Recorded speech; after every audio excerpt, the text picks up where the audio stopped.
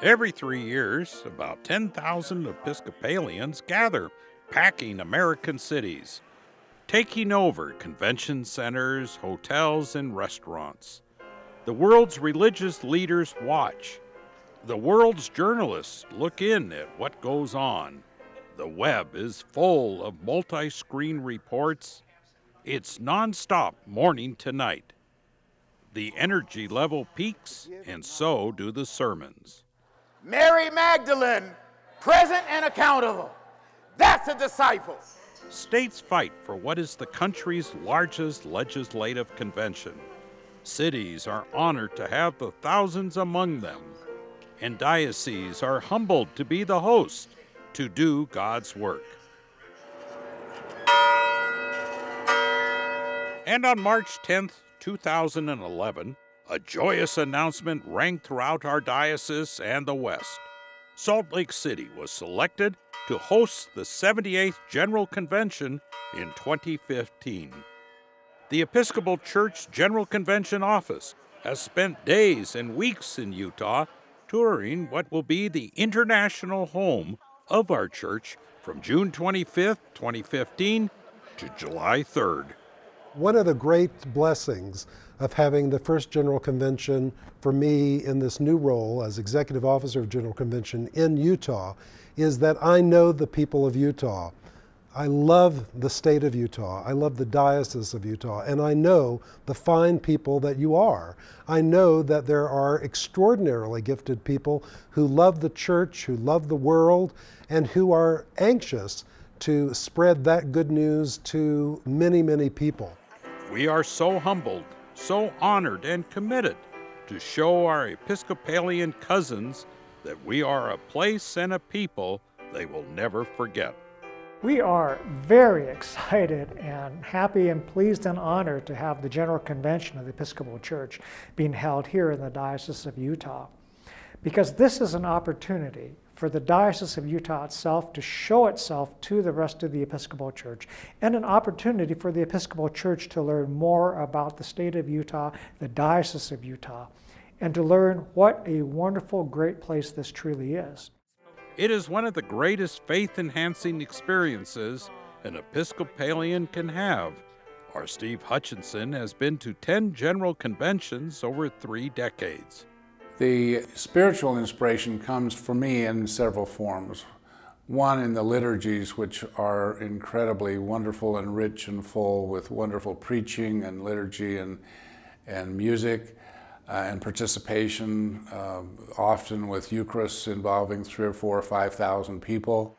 Like other conventions, there are exhibits and meetings, but it will not be like any convention you've ever been to or seen. I don't think any other convention I have participated in would have prepared me for the General Convention. Really starting with my very first convention, I found it to be a completely transformative experience in my life in the church, to really understand the church and what ministry is about, what lay leadership is about, and what separates or makes different the Episcopal Church from other kinds of denominations. And I was both thrilled and exuberated to learn about that and to find that I could participate in it. And all are invited to participate. General Convention relies on the host diocese, that's us, to supply the heartblood of the convention. And that is the thousands of volunteers who keep it all going. It is a service of love and faith, and you will never forget it. Canon Mary June Nestler has also been to multiple General Conventions. This could be the greatest event in our collective church life. I think the faith of many is strengthened. We realize, first of all, that we're a church far greater than our own congregations, far greater than our own dioceses. We experience the connection that comes with being the people of God. And now that it is our turn, Bishop Hayashi hopes that you will make it your turn to share in the beauty, joy, and inspiration of General Convention. As a volunteer at General Convention, you will have the opportunity to see the church at work, the Holy Spirit at work, as the deputies or bishops meet together, talk together, argue together regarding major decisions that affect the life of the Episcopal Church.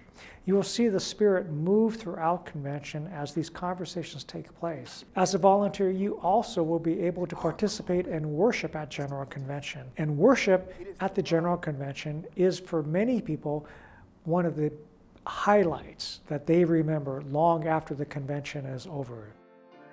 Yes, it will be a community like you've never seen before.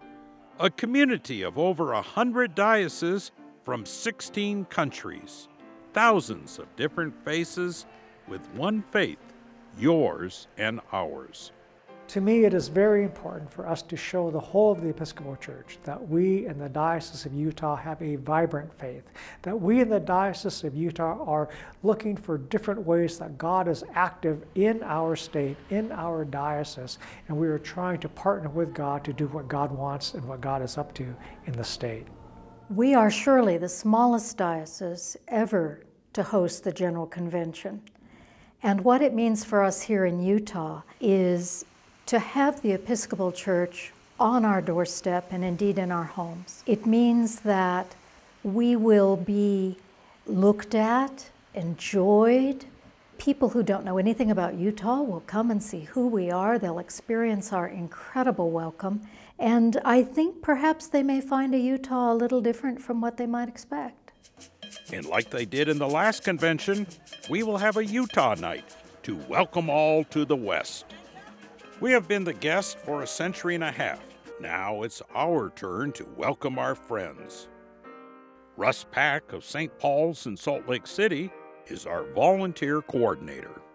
We have 1,200 volunteer spots, and when we come to the time where we're really registering for those, each person will go back online and pick maybe only to work a single 4-hour shift. We're looking for short shifts, long shifts, whatever people are able to do is fantastic. So if you can commit for 4 hours, that's great. So I'm counting on you all to show the truth of what I've been telling everybody, that the Episcopal Church is going to be deeply welcomed when we come to the Diocese of Utah, and all of you, with your many, many gifts, will be most welcome to be a part of hosting what I think will truly be a historic gathering of the Episcopal Church at the General Convention at Salt Lake City in 2015.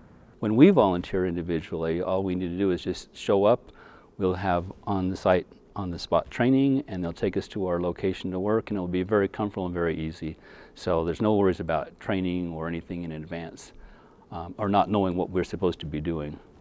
And if all that service, faith building, and learning about your church isn't enough, well, just like in Indianapolis, you will get something great to wear.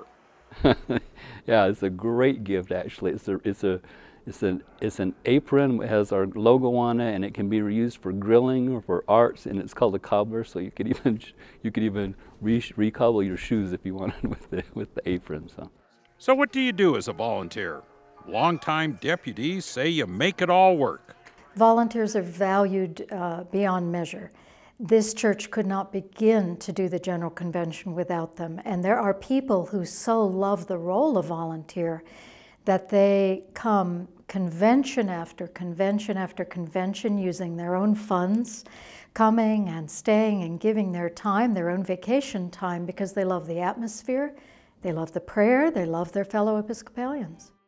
Volunteers deliver messages, take care of the registration desk, help in the massive exhibit hall, help thousands of people move through the halls, and answer questions. What's the weirdest thing anybody's asked you? What is the meaning of life? And it will be volunteers who serve as ushers at the daily Eucharist. By the time it's over, ushers will have handed out nearly 30,000 service bulletins. Some of your friends and neighbors have already signed up.